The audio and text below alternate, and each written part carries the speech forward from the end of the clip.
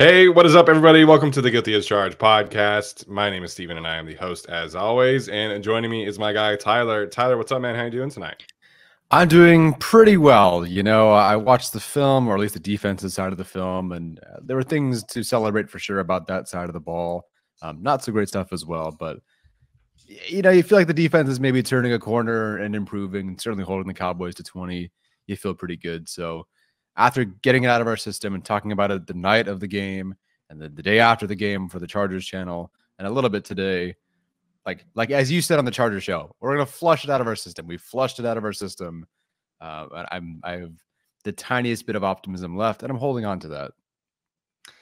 Yeah, I think that's a fair way to phrase that. And listen, like it's going to be hard for Justin Herbert and Kellen Moore to be worse than they were. It wasn't even really that bad. It was just an off night for both of them. And those are two gentlemen who are pretty damn good at their jobs. So the offense should be better.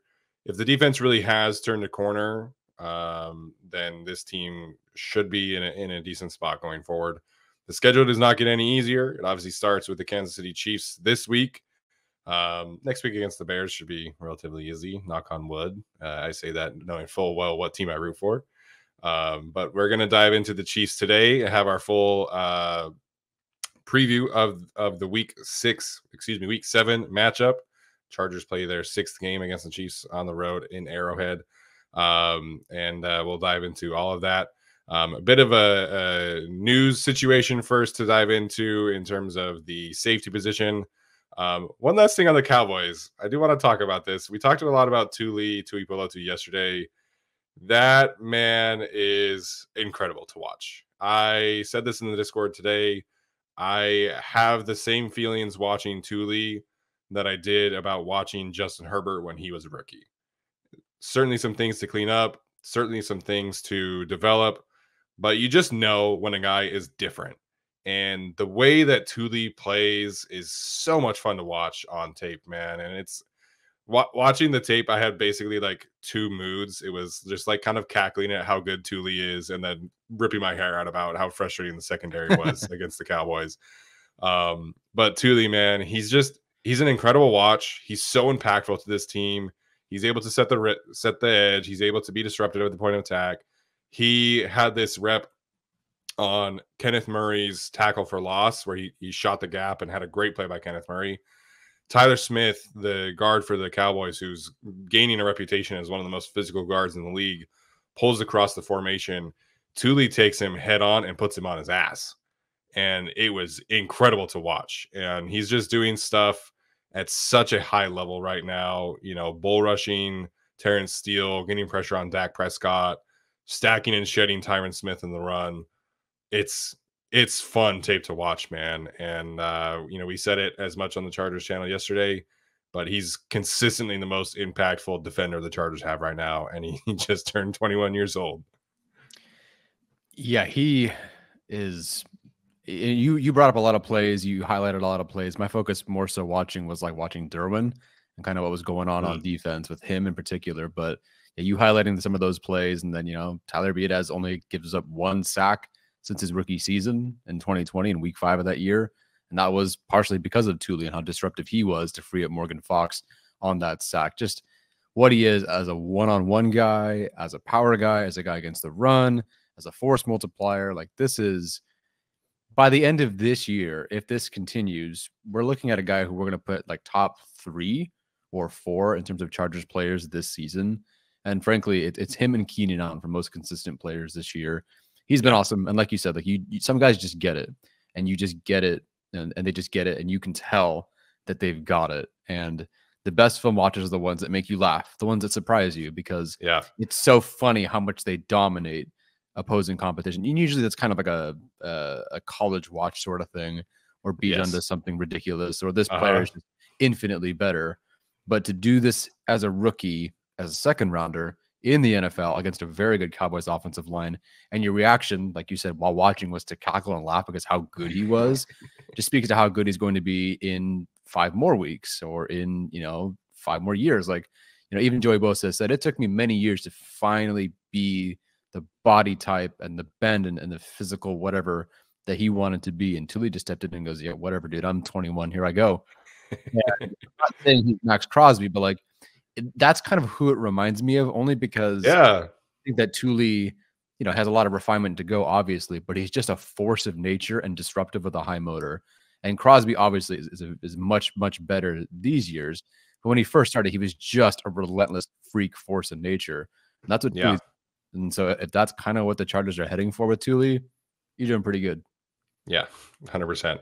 I remember watching tape of Max Crosby as a rookie, and granted, the Chargers' offensive tackle situation was much different than it is now at that time. But like you mentioned, it was chase down blocks, it was setting the edge, it was just effort rushes, and that's a lot of what Tuli's doing right now. His pressure on when one of his pressures on Dak, he hit Terrence Steele with kind of an in and out and then speed to power, and it was really really fun to watch. I tweeted about it. So he has some power variations to his game, but he doesn't win a whole lot with like swipe, like the double swipe that Joey does, or like an arm over. Like it's a lot of speed to power, it's a lot of in and out, and it's a lot of just like sheer effort. But it's a great spot to be in because you have Give Smith, you have Joey Bosa, who have just refined his craft over the years, and so he's in a great spot, and I expect him to continue to get better and improve at it, which is a scary, scary thought. So definitely wanted to talk about it, Tuli, again, because we just watched it. Spoiler alert, I'm going to be interviewing Tuli. Oh my gosh, I messed it up. Dang it. I will be interviewing Tuli Tuipulotu on Friday. So stay tuned for that one. Should be a fun conversation. And I'm going to ask him about some of this stuff. So really excited about that one. Excellent synergy there with the All-In episode dropping on Thursday and then you interviewing him on Friday. So pretty good there. I don't know if that was intentional, but I appreciate the Chargers for letting you interview Tuli. And hey, that's a heck of an interview. I mean, there's no more positive story, I think, this year than what Tuli's been doing. So, a bright spot and some very dark moments in losses. So excited to see what he has to say and for you to pick his brain. Yeah, 100%. All right, I mentioned the news thing. Charger safety Raheem Lane has a torn ACL. Unfortunately, just a terrible scene for him. A guy who has really established himself as a core 4 special teams player for the Chargers. One of Ryan Ficken's favorites. He was the guy who against the Colts, I want to say, one of the Colts gunners got a bit of a lick on DeAndre Carter, and Ryan Ficken said, "Hey, Raheem Lane, you're going to be my guy here. Just go blow that dude up." And he went and did it. And, he's a core 4 special teams player, flashed some good things in the preseason. So it's unfortunate for him. The Chargers did claim Jaylinn Hawkins from the Atlanta Falcons to essentially take his place on the roster. Reached out to some of my Falcons friends, and they mentioned that, he's pretty comfortable in zone coverages. He's comfortable as an off-ball cover guy. Not super great in man-to-man situations, but his biggest asset is just his size and physicality in the run game as a blitzer is something that they mentioned. So kind of fits, from what I can hear, at least, a similar mold to Mark Webb, to Raheem Lane as that 4 safety. We'll see what happens there, but and we'll see what happens with Alohi Gilman coming back if he comes back this week. But I think it just kind of goes to show how urgent it was for them to get a handle on this safety room with Raheem Lane out and Alohi Gilman still kind of dealing with that injury. Yeah, a lot of question marks. Really, this for me was the special teams aspect of it, where Dean Leonard, he'll be back, but he was out the last couple of games.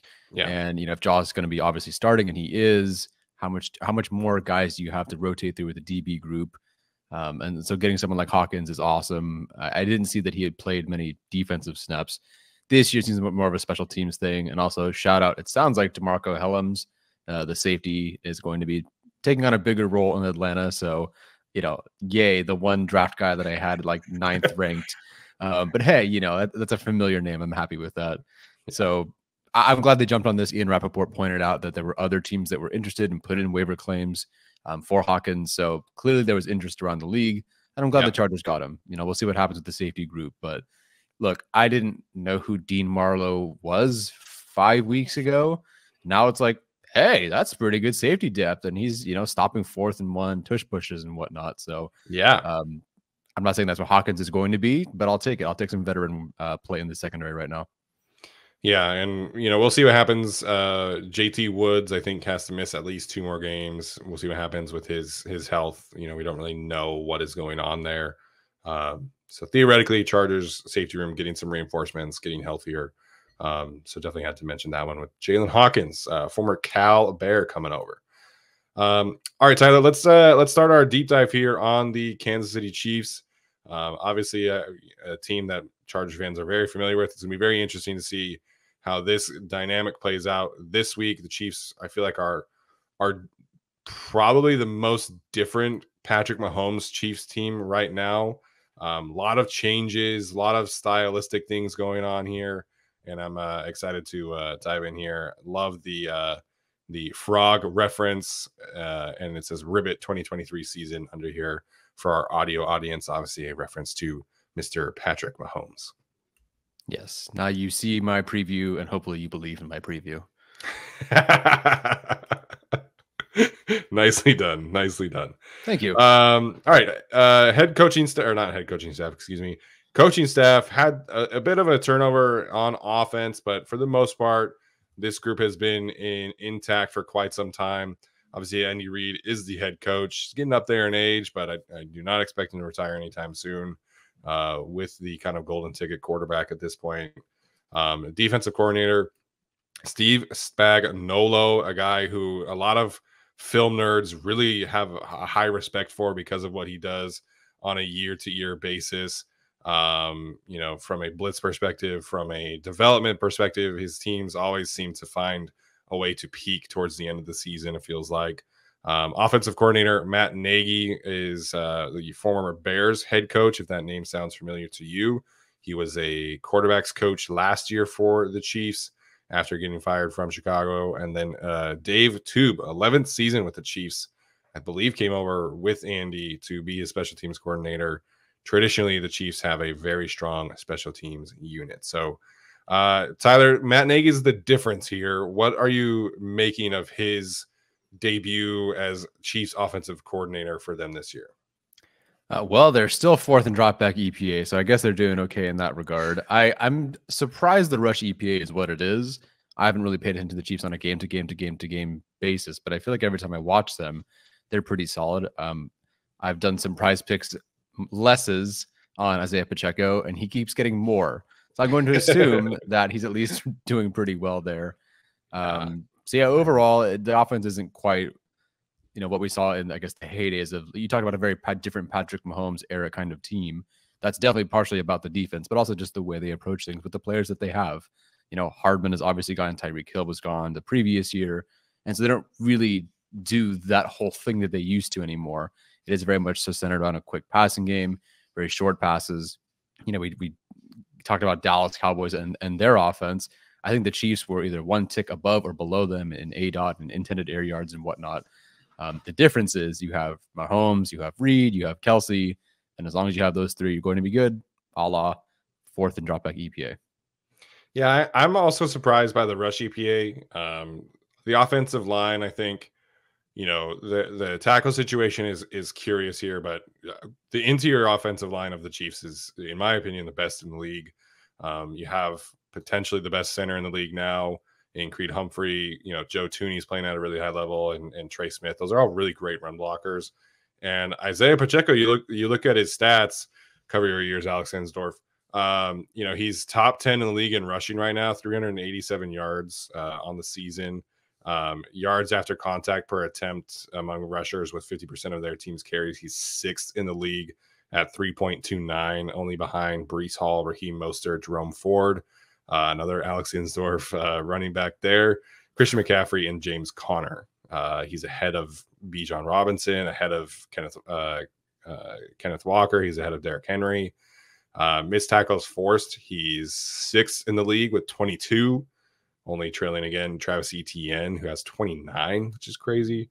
McCaffrey, Mostert, Walker, and then my guy, Zach Moss, with 23. So you look at the numbers for the run game of the Chiefs, and it looks good. Like, I'm surprised by that ranking. That, I don't know, maybe they're just like from a consistency standpoint, they're not the best at this point in time, but it's going to be a tough matchup for the Chargers. We talked about yesterday on the Chargers channel how much improved the run defense has been.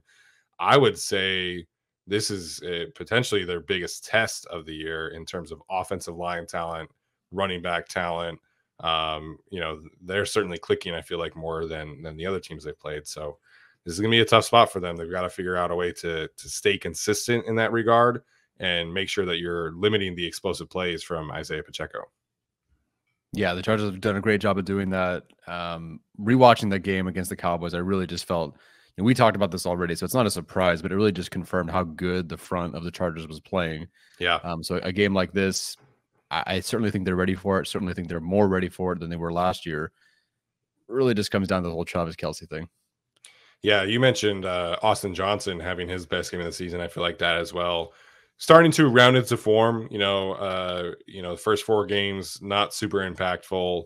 Obviously coming off of the knee injury. If Austin Johnson can find his form from last season with Nick Williams playing the way he has and Sebastian Joseph Day playing that way and Kalimak and Tuli, like it's got the potential to be a really solid run defense group for this team. They're definitely an above average unit right now in that regard. So like you mentioned, I think if Austin Johnson can be that guy again, then you feel pretty good about where they're at. And Kenneth Murray's playing well. It is an underrated storyline right now, what he's doing as a run defender. Coverage is still kind of dicey, but as a run defender, he's much more decisive right now. He's playing faster and more physical, and it's been a good watch. Good to see the growth from Kenneth Murray so far this year. Mm-hmm. All right, additions and losses? Yes. All right. I think we know at least one of the additions that we can talk about because he's starting for them now. But Jawaan Taylor and Donovan Smith, it's so interesting when a team subs out both tackles, what kind of effect you have from a losses standpoint. Obviously, Orlando Brown Jr., less notable, but Andrew Wiley got a pretty decent contract to leave and go with Eric Bieniemy to the Washington Commanders. So you have these 2 tackles and swapping in and out. Jawaan Taylor has obviously caught a lot of flack online, and now he's getting the penalties for his false starting. So it is a curious thing to look at. Charles Omenihu, the edge rusher / 5 technique kind of guy. He's very similar to like an Arden Key type. He'll make his regular season debut for the Chiefs this week. And then obviously Drew Tranquil, former Charger, was not starting for them. Nick Bolton is injured right now, so he is starting for them. So there is a revenge game factor here going on. But let's go to the offensive tackle situation here first, Tyler. What do you make of their decision to swap out their guys who had started for some time and going with Jawaan Taylor and Donovan Smith instead? A bit of a surprise. I don't recall what the contract was between the two, but I don't remember it being significantly different either way. I don't know if Orlando Brown Jr. just wanted more and the Chiefs were like, whatever, just get out of here. And he didn't end up getting more. But definitely a surprise. I don't usually see teams do that. And I certainly don't usually see them do that. And it doesn't involve like a draft pick, like we're getting Rashawn Slater. Great. There's your new tackle. No, they went out in free agency and got this done. It hasn't been great. The numbers haven't been great. And currently, as you said with Taylor, 11 accepted penalties so far in 6 games. That puts him on pace for 32 on the season, which is a lot. Which is not insane. Good. Yeah. His previous career high was 14 accepted. So 32 would be a bit of a step up. And that was his rookie year, obviously. Wow. Do I expect that to continue? Not necessarily. I think he had either 0 or 1 penalties in week 1 where everyone was up in arms about the whole thing. And then the second week he had 5 penalties where it seemed like the NFL had to crack down on whatever that was. And yeah, they benched him that week. They took him out because the penalties were so bad. Yeah. And so from then it's been kind of like 0, 1, 2, 2, 0. Like it hasn't been like 4 every week. But again, he's currently averaging 2. And that's great. The Dallas Cowboys certainly didn't help themselves with their penalties. And if the Chiefs want to go ahead, if Jawaan Taylor wants to go ahead and pick up penalties, fine by me. And I think he will because the guys that he's facing, Joey seems probably poised to be even more healthy this week. Khalil, of course, Tuli, the way he's playing. It's certainly, I think better about the Chargers edge rushers versus the Chiefs tackles. I feel better about this matchup than I have, I think, in some time, especially because they have a third guy who can absolutely crush it. Yeah, the third guy is certainly going to make a big difference. But listen, man, I'm sure Joey is highly motivated this week to go back up against Jawaan Taylor. You know, we'll see how that one goes and see how much Joey is going to be able to play. The Chargers did not practice today. We are recording this on Wednesday, but the Chargers did an estimated injury report from a walkthrough and put Joey as limited. So again, we'll have to see how the week goes. He certainly does not look like himself right now. I think the toe is really impacting him. Hopefully he's able to get healthier and healthier, and I'm sure he will. But you know, revenge game against a guy who kind of embarrassed you a little bit last time he played is a hell of a motivating factor. So hopefully Joey comes out here. But Donovan Smith, man, like he's not playing well right now, and playing offensive tackle for Patrick Mahomes, it can be, I'm sure, a tad frustrating because Patrick will drop so deep sometimes and really invites pressure. So your numbers are not going to look like super clean all the time. But at the same time, like Donovan Smith, his pass blocking efficiency rating right now is 95.9. That's definitely a below average number. Ideally, you're trying to get to like at least 96.5 from a pass blocking efficiency standpoint. That's at least like average. So 95.9, that's not going to cut it for a team that you know, has definitely Super Bowl aspirations. So very curious to see how the Chargers attack that.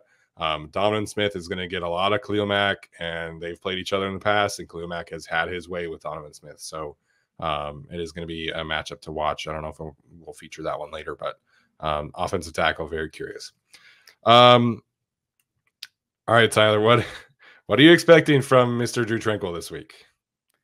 The revenge game that we're all expecting. It's literally the perfect linebacker for the perfect Chiefs linebacker room with the perfect defensive coordinator and the perfect situation where the Chargers offensive line isn't picking up the exotic stuff that's being thrown at them.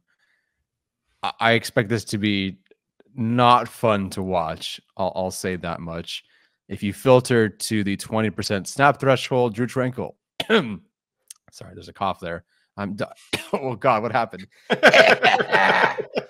Anyway, yeah, it's killing me that Drew Tranquill left. Okay, let's try this again. Yeah, there you go. If you filter to 20%, Drew Tranquill is 7th in run stop rate, 10th in pass rush productivity, and 12th in pass rush win rate. He's cut down his missed tackle rate from last year, 15.3, to this year, 5.7.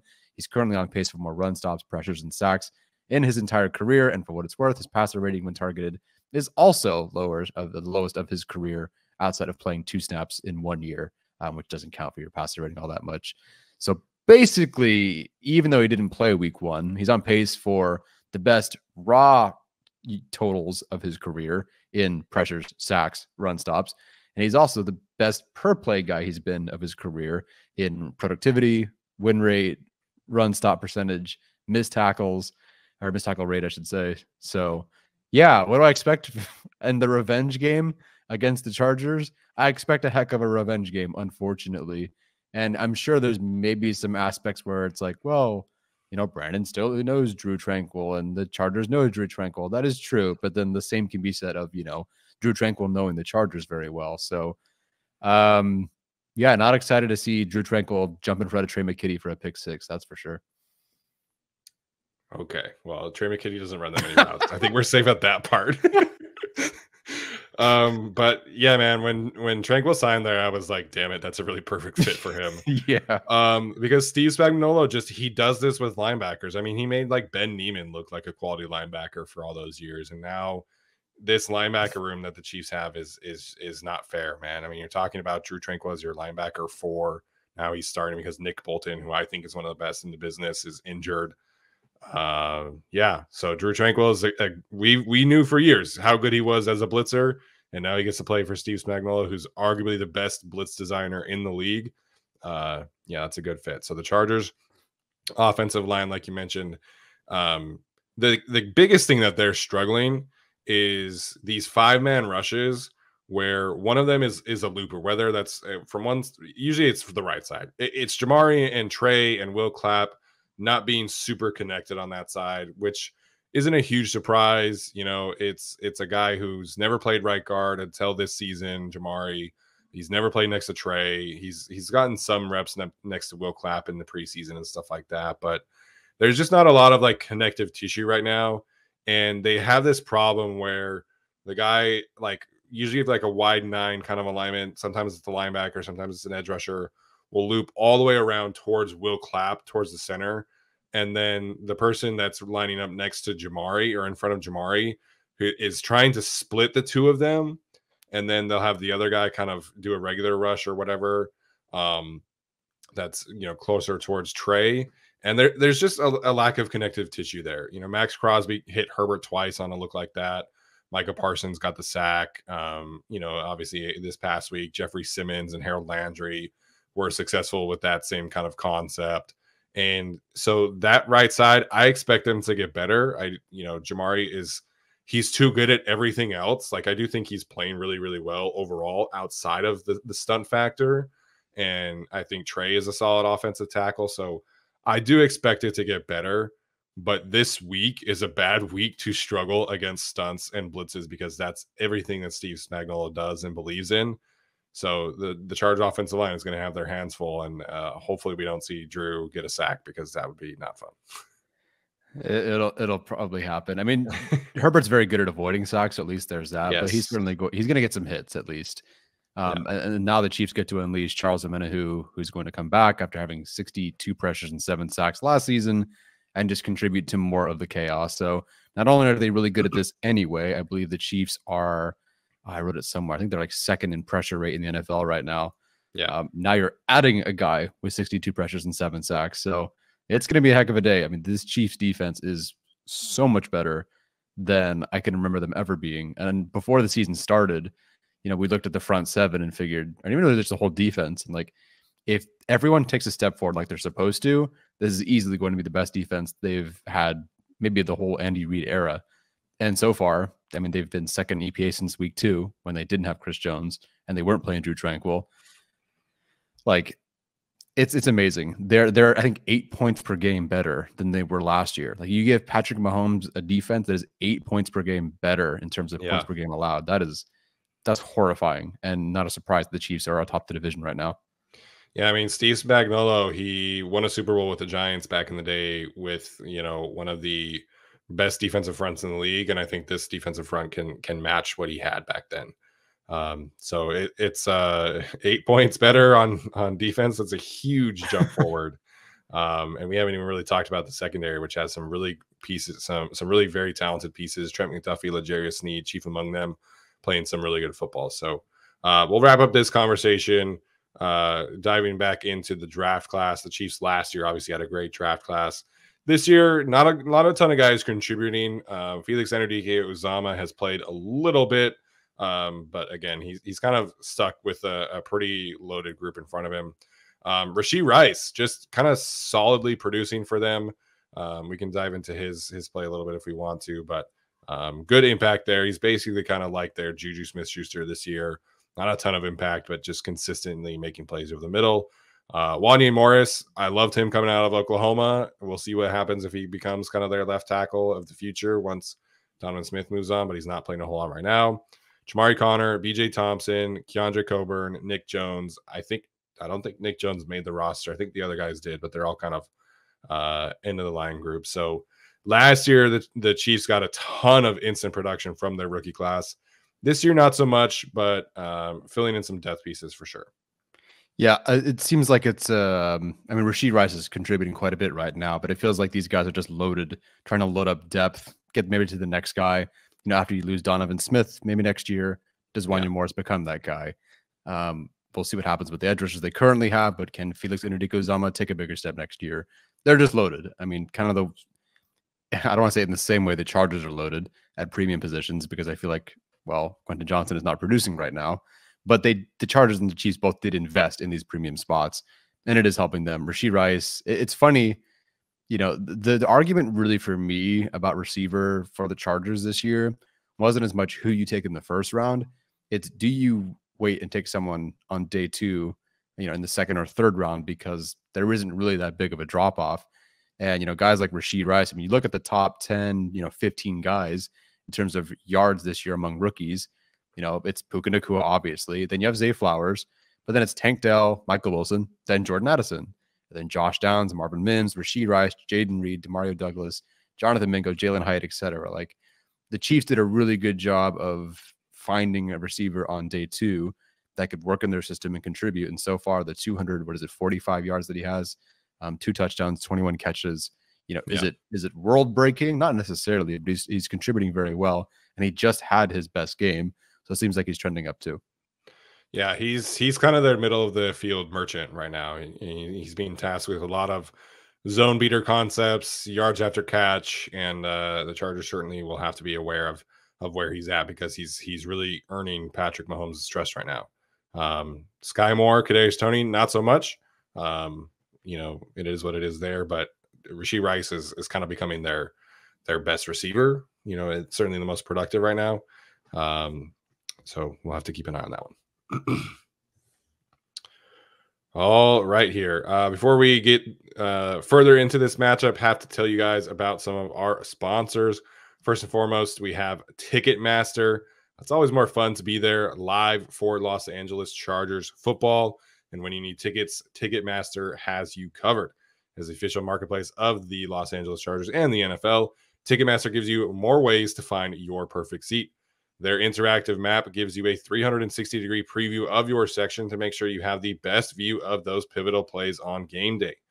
And if your plans change, Ticketmaster gives you more flexibility to sell or transfer your tickets to somebody else. Plus, mobile tickets make getting in on game day a breeze, and you can even customize your Ticketmaster app to rep your team's colors. You may use the app and go find tickets today at Ticketmaster.com/Chargers. Again, the official ticket marketplace of the Los Angeles Chargers and the NFL, Ticketmaster.com/Chargers. And I'm here to talk about Prize Picks. So Prize Picks is a skill-based real money daily fantasy sports game. How does it work? You pick 2 to 6 players, and if they will go more or less than their Prize Picks projection, watch your progress update in real time, win up to 25 times your entry amount, and cash out your winnings with quick scoring, settling, and withdrawals. My mom went 2 for 2 last week on Prize Picks. The story of every week is somehow that my mother is very, very good at doing this whole more or less thing. So go for it. Use our discount code. Go to prizepicks.com/guilty and use guilty for a first deposit match up to $100. That's prizepicks.com/guilty and use code guilty for a first deposit match up to $100. One of my favorites this week is Gardner Minshew less than 218.5 passing yards against the Cleveland Browns. Yeah. Yeah. Take the less against whoever is playing the Browns. I think that's been proven so far. Potentially the best defense in the NFL right there alongside the 49ers. All right, last one here. Little Caesars. Make Little Caesars the official pizza sponsor, part of your NFL game day experience. We all know how synonymous football is with pizza. It's kind of like Keenan Allen and Justin Herbert on game day. You can order online during our pizza pregame 1 hour before and 3 hours after the NFL officially kicks off on Sunday afternoons. You can get ready for some football and fun. Make sure and choose your favorite Little Caesars pizza or pick the toppings you crave. And either way, you win. Speaking of winning, everyone scores with convenient delivery or our in-store pizza portal pickup. So grab some friends and enjoy a few slices during the Los Angeles Chargers game on Sunday afternoon this week. All right, Tyler, let's get into this matchup. We'll start with the X factor of the game for you. You got to pick one guy who's going to maybe go under the radar a little bit, make a big impact on the game. Who's your choice for X factor of the week for the Chargers this week? I'm going DeMarlo. I think he's a player that has functioned well with the Chargers so far. I think back-to-back weeks now, at least one standout play against the run, one as a tackle for loss against Josh Jacobs in the Raiders week. And this week, not as much a running back, but that diving over the pile and stopping the quarterback sneak, the tush push. I think Dak Prescott said they didn't push his tush enough. Well, part of that was because Dean Marlowe was trying to drag him down from behind. And, Austin Johnson and Scott Matlock did their thing too. But he's really a player that has become kind of an X factor for this team, a player that I did not have any expectations for. Frankly, if he went out there and was terrible, fine. Like, that's fine. Trey Marshall. Sure. Exactly. We've seen this song and dance before. And so to get a guy who's actually a plus out there and making plays if nothing else, just a couple of splash plays holding up in the post, that's huge. So I think he's one of my X factors this year, or not this year, excuse me, this game. I think you could say this year too. I think that's fair. He's making some plays, man. He's defending the run well. You mentioned the tush push. I think he had another key tackle in space against Tony Pollard this week. So I think that's a good call. My X factor, I'm going to go with Cameron Dicker here this week. Ooh, okay. Somebody that I think has been obviously pretty consistent for the Chargers, but at the same time, not getting a ton of field goal opportunities, which I think is generally a good thing. When your kicker's not kicking a lot of field goals, it means you're probably scoring a lot of touchdowns. And we've seen the Chargers be pretty efficient in the red zone. They had some miscues this past week, but overall, they generally score a touchdown in the red zone more often than not when it comes to, their league ranking. They're still top 6 in the league right now. But the Chiefs have a great red zone defense. We just talked about the defensive line. I think this could be a game where Cameron Dicker is kind of relied upon to kick some more field goals than usual. And I think we might have to see him kick maybe a couple 50-yarders as well this week. So I think the Chargers offense, it should rebound, but at the same time, this is a tough matchup. And Cameron Dicker could be counted upon. Kicking in Kansas City has not been the easiest for anybody, especially Chargers kickers. So I think this could be a game where we see Cameron Dicker maybe make his imprint on the game a little bit more than we've seen in the past. So do you think they'd be more willing to kick it this week than maybe the last couple of weeks? Yeah, that's a fair point. Especially Brandon Staley has famously been very aggressive on fourth downs against the Chiefs in the past. Now that you mentioned that, I might change my pick. Well, it's kind of, it depends though, right? Like I think it's very much so you use the numbers, but to guide you. So it depends. It certainly depends, right? Yeah. Yeah, and I'll stick with Cameron Dicker, but I think he's been solid. I think this is a game where we can really get maybe an evaluation of where he's at. Tough place to play, tough place to kick. Maybe you have a game-winning field goal chance opportunity again. So I'm going to stick with Cameron Dicker this week. Love it. All right, Tyler, key matchup of the game. We've talked a little bit about some of them. I think we could certainly choose whoever is guarding Travis Kelce, but what's your choice this week for key matchup?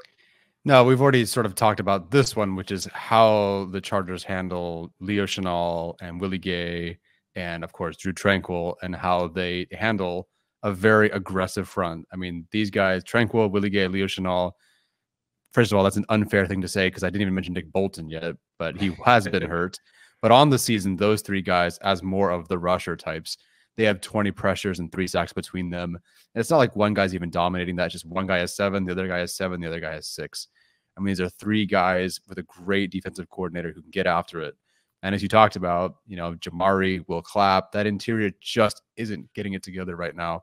And so really that's the key matchup for me, because I would, if I'm watching everything that you've seen in the last couple of weeks with Justin Herbert and the way that they've been able to pressure him, and Herbert kind of looking off that last game, you're bringing it. I mean, they're bringing it anyway. Again, they blitz, I think, top 5 in the league in terms of blitz rate, and second in pressure rate in general.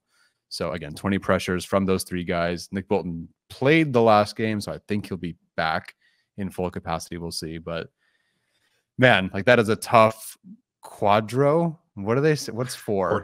Quartet. Yeah. Whatever you want to call them. They're aggressive and they're really good at rushing the passer. And so the Chargers have to be ready. Yeah, obviously you mentioned Drew Tranquill and where he's at. Leo Chenal not far behind him in terms of rushing the passer efficiency. I don't think Nick Bolton qualifies. So those are the 2, obviously. Willie Gay is not super efficient, but they've all blitzed basically around 30 times each. Willie Gay leads them with most blitzes at 29, Drew Tranquill 26, and then Leo Chenal, where was he at? 27 as well. So they blitz a lot. That's nothing new. That Steve Spagnuolo and his DNA is to rush the passer and cause some havoc. So yeah, the Chargers are going to have to be on their P's and Q's in that regard. Not super dissimilar to what they faced in Minnesota, although Jordan Hicks and Ivan Pace are 1 and 2 in most blitzes this year, both above 60. So Brian Flores is doing some things up there in Minnesota. All right. So for me, I think we talked about the matchup versus Isaiah Pacheco. That was one that I think is an interesting one you can highlight here. Again, Travis Kelce is, he's a different kind of beast right now, as he has always been. He's given the Chargers a ton of problems there. So I don't know how much I want to talk about that one, but one thing I do want to mention here is just the aspect of the Chiefs edge rushers. The Chargers offensive tackles right now are kind of struggling a bit. Brandon Staley mentioned that Rashawn Slater is playing through an ankle injury right now, and I think it has shown up. I think he's had, statistically speaking, his 2 worst games of his career back to back, against the Raiders and against the Chiefs. Hopefully he's able to be a little healthier this week. But we mentioned Charles Omenihu, Chris Jones also playing on the edge a little bit more. And George Karlaftis, man, he has 27 pressures right now. He actually leads the team in pressures for them. Granted, he has an extra game up on Chris Jones. His win rate has increased this year up to 15%. He's really getting after right now, and so is Mike Dana, will shift into their third edge rusher role. He has 16 pressures, 4 sacks according to PFF. Not super efficient, but just it's really difficult right now when you have Rashawn who's not healthy, Trey who's kind of matching up against these freakazoid edge rushers, and you also have some stunt issues up the middle. So the stun issues might take some time, but what you can't have is the stun issues and then also the edge pressure. So, they're not playing Micah Parsons this week. They're not playing Max Crosby this week. I hope the Chargers offensive tackles, and specifically Rashawn Slater, are able to bounce back, because this is a team that Rashawn Slater has played incredibly well against in the past, and they're going to need him to do that again this week. So Rashawn Slater, and also Trey Pipkins, but especially Rashawn, we need to see him bounce back, be his former self, be his usual self, in order for this Chargers offense to, really bounce back like we need them to see happen this week. Yeah, you said Rashawn Slater's game against the Chiefs last year was probably his best game, and one of the best games that a tackle could have played. And with this ankle injury, I assume that does not help one against guys like the Chiefs who love their power guys. How have you seen, if you've paid attention to it at all? I don't know if you have. How do you believe Rashawn's ankle has affected him at this point? Is it more of just that classic anchor that he's shown is not really there as much anymore? Or is it more of a movement, getting out of your stance sort of thing? It's definitely an explosive thing. Okay. It's definitely hindering him out of his stance. There were a couple times where the Cowboys were wide 9, whether it was DeMarcus Lawrence or Dante Fowler, and that's when they were able to beat him. And those are traditionally what Rashawn likes to do against the wide 9, is close the gap and get out in a hurry. We'll see some offensive tackles prefer to deep set against a wide 9. Rashawn likes to go at them and close the gap, close the space, and he's not able to get out there as fastly as we've seen him in the past. So it's definitely an explosive thing. I think he had a good day as a run blocker. I think when it came to like power rushes, I still think he was able to hold his own, but it's hurting his explosiveness right now. And he's still way more explosive than most offensive tackles. But at the same time, like, you want Rashawn to be able to have his full arsenal and do what he's comfortable with. And like I said, he loves to get out there, be aggressive, quick set, get his hands on folks. And that's arguably what he does best as a pass protector. And right now it's just not super clean because of the ankle injuries is hampering him there. Yeah, that's a shame to hear. I just wanted to talk about the Travis Kelce point just a little bit, because it really felt like, not as much about Travis Kelce here, but about Derwin James. It really felt like the plan for Derwin this past week. And I tried bugging Arjun about like entropy and how much he was used.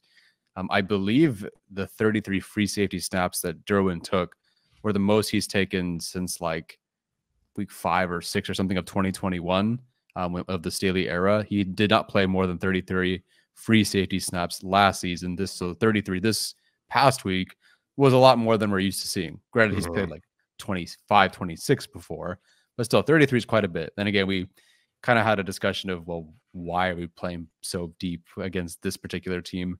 But I do think that the Cowboys, they don't throw it deep, but there were plenty of opportunities or there were routes where they're trying to send guys deep, whether that is Ferguson or Cooks or Lamb or whatever. And this feels very, Other than that, Mrs. Lincoln, how was the play?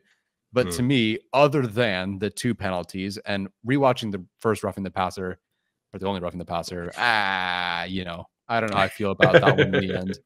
But other than those 2 penalties, and of course missing Dak on the touchdown, which is they're 3 critical things. I get that. But honestly, I thought Derwin James, outside of those terrible things, played a really great game of what he had to do. And part of that was playing deep, of course.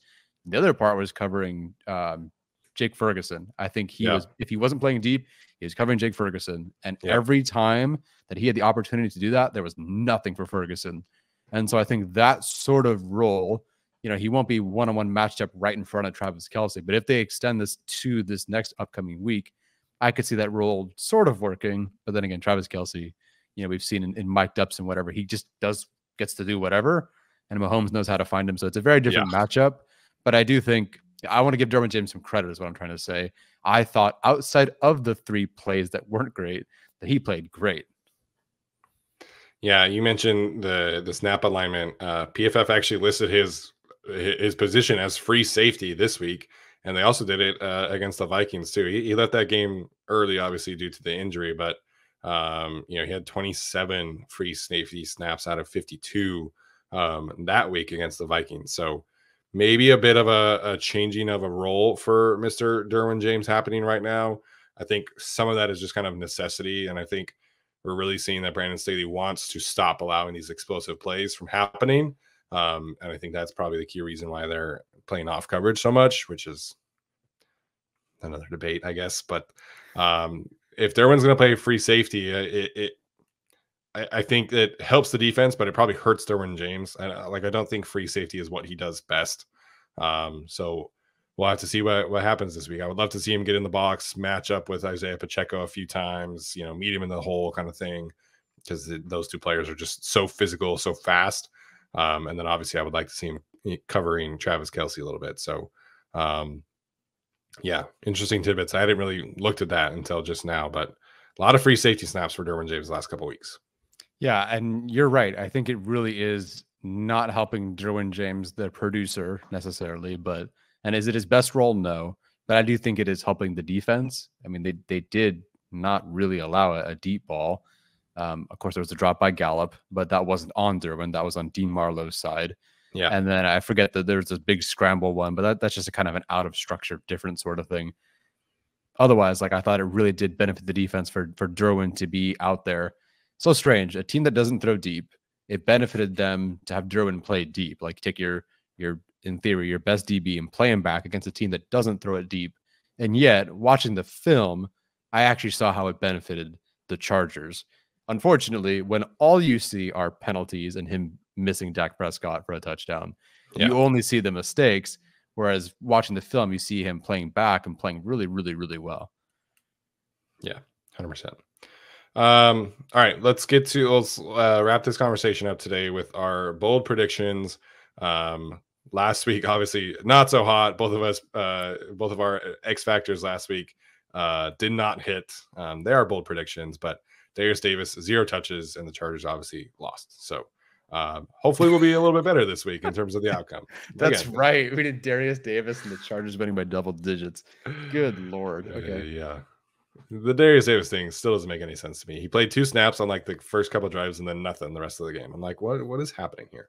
Anyways, my bold prediction this week, I think we see Austin Eckler go over 90 yards rushing this week. I think the Chargers offensive line is pretty frustrated with the lack of rushing efficiency and everything, how it's been going. Rashawn Slater and Trey Pipkins both told Daniel Popper after the game that they had a rush heavy approach heading into this Cowboys game, and they just couldn't get anything going. And when the offensive line gets frustrated like that, that tends to provide a pretty good motivator. You haven't been pass protecting super well. So I think we do see the rush game get back on track a little bit this week. Actually, like I don't think Austin Eckler is probably going for over 90 yards, but bold prediction, going Austin Eckler over 90 yards. Yeah, I was surprised to see, we were discussing this, I think, before the stream, that the Chiefs are 27th. What? Nope. I have it filtered incorrectly, but they're in the low 20s, high 20s in terms of rushing defense. And I think that if you're looking at the Cowboys, their big weakness was actually against the run, if they have one. And while that didn't work out, I understand why you'd have a run-heavy approach going into that game, especially with the rushers that they did have. So in this game, yeah, I kind of get it. So the Chiefs are, I promise I usually prepare for these things, 25th since week 2 in rush EPA, which include, that's when Chris Jones came back. Yeah. So yeah, that's not a bad one there. Will he go over that much? I don't know. But again, it's bold predictions. I'm going with the tried and true one, which is I think the only time I've gotten a bold prediction right. So here we go. Gerald Everett, more receiving yards than Travis Kelce this week. They laughed at me, Steven. They laughed at me. By they, I mean you and Alex. We did. We did. I was right once. And I'm going to do it again. I'm going 2 for 2. Gerald Everett, more receiving yards than Travis Kelce, because he deserves more involvement in this offense than what he got last game, which was a really great start and then nothing much after that. Yeah, and then the touchdown at the end. But I think this is a game where you, again, similar to the Cowboys, like you should be involving your yards after catch guys. Quentin, Darius, and Gerald Everett should be getting more involvement this week, because you got to be able to get the ball out quick, stretch the field a little bit more, and we'll see what happens there. Getting back to the run defense, the rushing attack, I think one of the reasons why it has struggled recently is the tight end room. Shocker. But what's happening a lot for these teams, these defenses are really crowding the line of scrimmage, the box, when the Chargers go into 12 personnel. The way that the Cowboys did it, like from a schematic standpoint, because I'm a film nerd, I actually like really loved what the Cowboys were doing, because they would have 4 safeties on the field. They would bring in like this. It is very similar to like what the Chargers did against the Ravens back in the day in the playoff game, out of necessity. Same kind of thing. The Cowboys didn't have a ton of linebackers, healthy in this one. So they would either have Damone Clark or Micah Parsons as your one linebacker, and then they would have 3 safeties up at the line of scrimmage or in the box, essentially. And then you would have obviously their defensive line.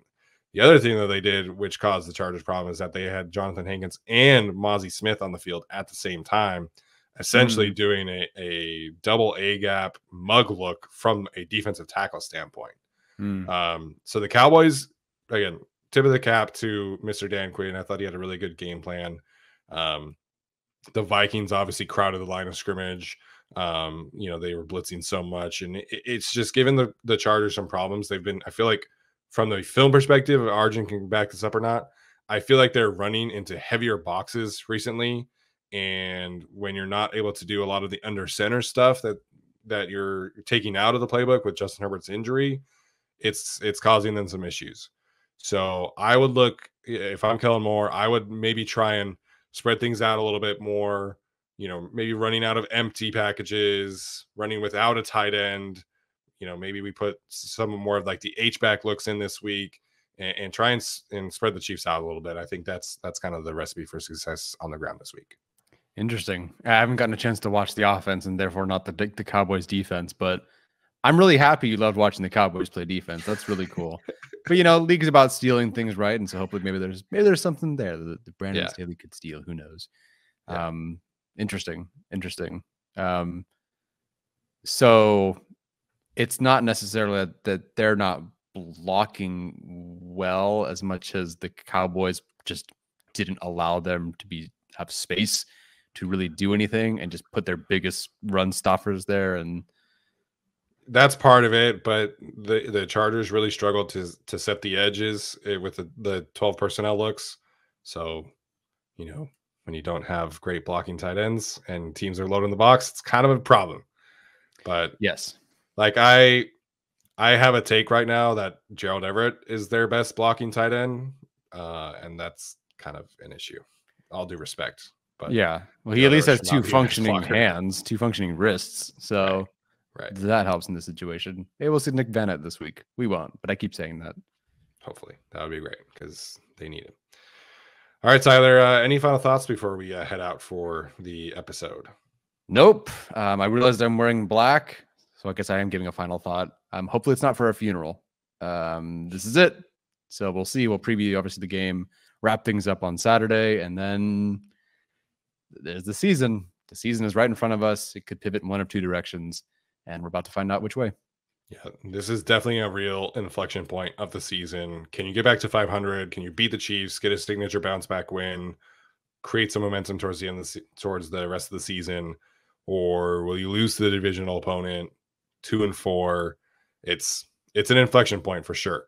2-4, barring some craziness where the other AFC teams lose. I was messing around with the New York Times playoff model. If the Chargers lose, their playoff odds fall to 20% on the season. So it is definitely a must win. You're not mathematically eliminated, but 3-3 is much better than 2-4. Winning against the Chiefs on the road would do wonders for this season, I think, going forward. Mm-hmm. All right. That's going to do it for us today. Hope you guys enjoyed the episode. Make sure, obviously, go check out our Wednesday episode on the Chargers feed if you missed that already. Alex Katzen also released his scouting roundup on Katzen's Corner. Alex Insdorf had his Bolt breakdown. Arjun should be dropping his video of the week shortly. And Jameson Omar will have us covered from an injury perspective here in a minute as well. Tyler and I will be live on Saturday for our usual Q&A, and then shortly after the game on Sunday, after the Chargers and Chiefs kickoff and finish, we'll probably go live before Sunday Night Football, maybe after. I don't know. We'll decide and we'll let you guys know, but we will be live on Sunday. All right, that's going to do it for us. Make sure and leave us a rating or review and all that good stuff. We'll see you guys next time. As always, Bolt up.